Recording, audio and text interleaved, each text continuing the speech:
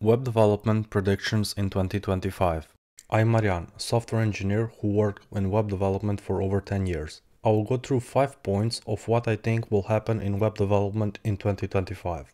Let's get started. Point number 1. Angular will compete to be the first choice for the development of new applications. The framework has matured significantly and offers a lot of features out of the box. In the last years, there have been many updates that developers love. Other updates are being planned to further improve the developer experience. Angular is now a solid choice for building great web applications. Point number 2. Easier ways to use AI on the web. The leading AI companies will add additional features to their APIs.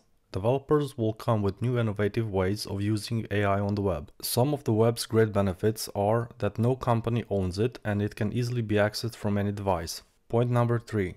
More traditional apps will integrate useful AI features. The number of developers familiar with the use of AI will grow and they will add interesting features to existing companies.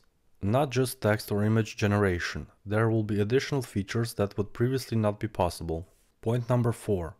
Searching on Google will decrease in favor of AI services like ChatGPT Internet Search and Perplexity.ai. It will be interesting to see how these services will rank sites and what the new SEO will look like. Due to this change, we might see new winners in web traffic. Soon, it might become very important to optimize websites for AI.